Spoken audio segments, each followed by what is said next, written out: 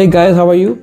If you are using your MacBook for productivity and you need extra screen and you don't have an extra monitor lying around,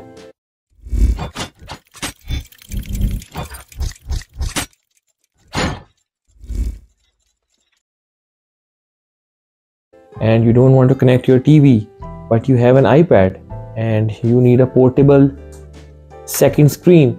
So here you go, there's a solution for that which is very easy. You just need to go to the control panel. Here you just have to select screen mirroring and then select the iPad.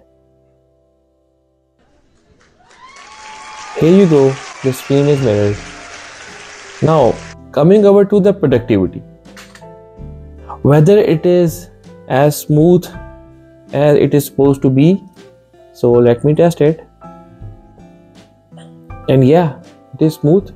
I can use the mouse very easily like I'm using on the MacBook, and I don't feel any difference in that. It is smooth. Let me play a video on that. So here you go.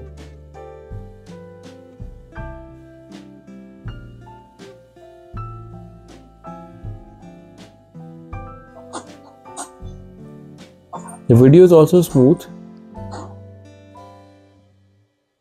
Well, it's a good deal. You have both the screens are portable and they are working fine.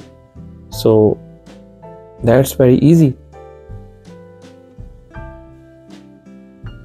If you like this video, please hit the like button. Thank you very much.